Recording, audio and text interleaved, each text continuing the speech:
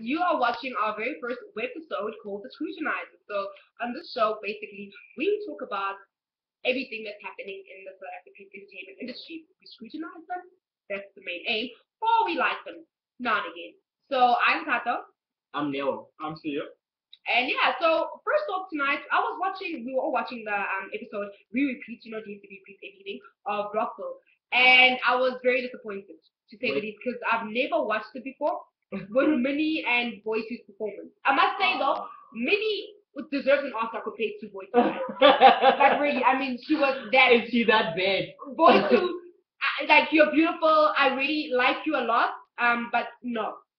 Acting is not for you, babe. It is not for you. I think maybe some other avenue. What do you think? Bikini, swim, those models and all that should be. Anyway, I think Boytu is actually she can present, she can do adverts and stuff, but acting, dude, like it's just not. You don't have talent. People go to school, they studied it, and you just popped up.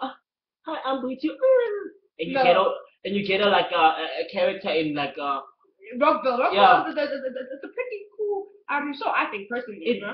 Everything about Rockville is nice. I mean, they have best actresses and actors like Connie Ferguson and Alec. What's the guy? The husband. Yeah, Alex. Shauna Ferguson. And Shauna and other people as well that are talented.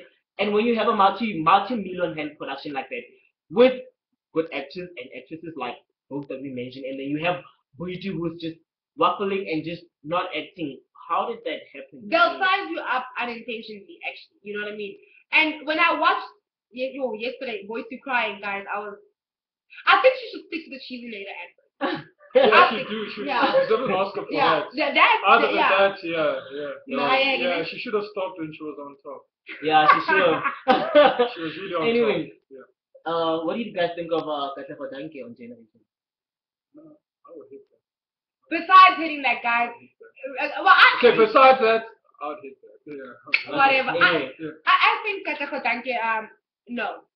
You don't think so? No, especially on Generations. On what's that show again? Backstage.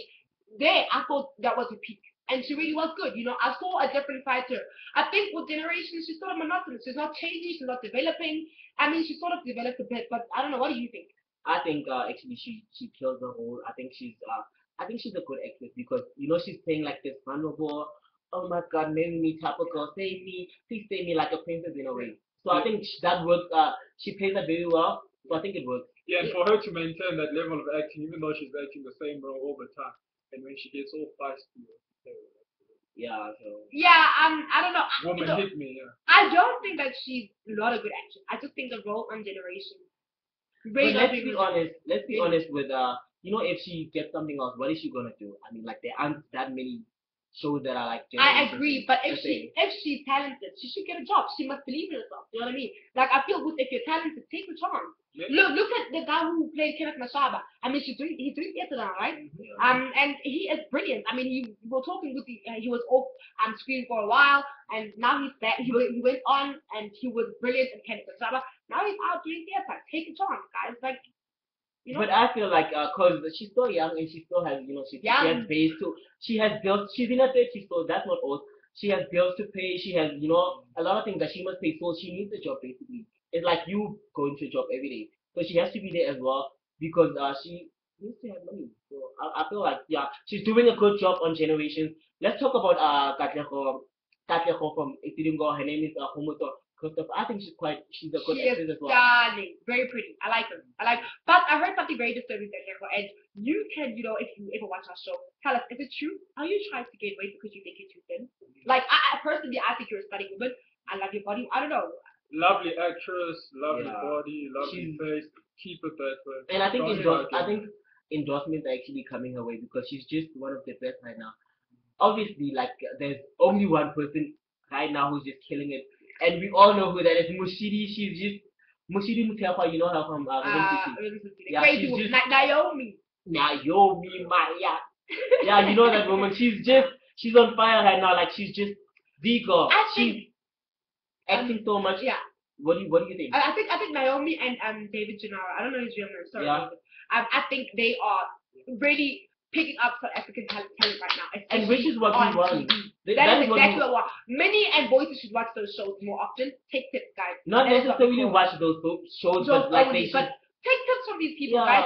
We really do hope we've got talent. We haven't seen it yet.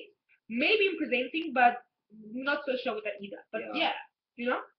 So how come is Minnie getting all these things if she's not talented? I don't know. You know, Sia said something very disturbing. I believe she's thinking of it. With Itumelo Kune. No, they're past tense now, but hey, she could have been doing it long before. And look at her now. I disagree, guys. I'd like to give Minnie the benefit of the doubt. She is a beautiful girl. And she does come from a very good family, and she did win the live competition. You know, she did. I don't think she had to speak to anybody to get why she won or how she won, we don't know. But I'd like to give her the benefit of the doubt. I do, but Minnie, please, for goodness sake, show us your ass. But guys, rumor has it. Apparently she doesn't have an ass. Yeah, she doesn't actually. She's actually quite thin. I mean, not thick. She's actually quite thin. She doesn't have a lot of food and. But her thighs are getting big. She just doesn't have booty. So she got hip thighs, but she doesn't have booty. Yeah, it's like those girls with big asses or big hips rather. Okay, and then let's talk about the talent. Let's stick to the talent. Okay, let's talk about intersections. Bonang, what did you guys think of it? Okay, for the 1 minute 30 seconds, that was disappointing. Very disappointing. They could have found any other actor. Yeah, maybe even Kataku would have played the part well. Which Kataku? Yeah. I think so too. Like, what was Bonang doing? Bonang is big right now. She has this endorsement. She's just all over. She's doing top billing. She's wonderful. But like, what was she thinking? Where did she get the time? She's on YFM, top billing. She stretches herself, guys. It's actually quite. It's nice that she can actually stretch herself and stuff. But like, she sucks, guys. But I believe she also sniffs. Oh, we're talking about talent. No, guys, this is part of the show. Let's talk about these things. You know, is she sniffing? But are you sniffing? I'd like to believe not. I'd like to believe you're just a hard worker who drinks a lot of Red Bull. I'd like to believe that. I think she's But now, if you see me in Melbourne, give me a sniff.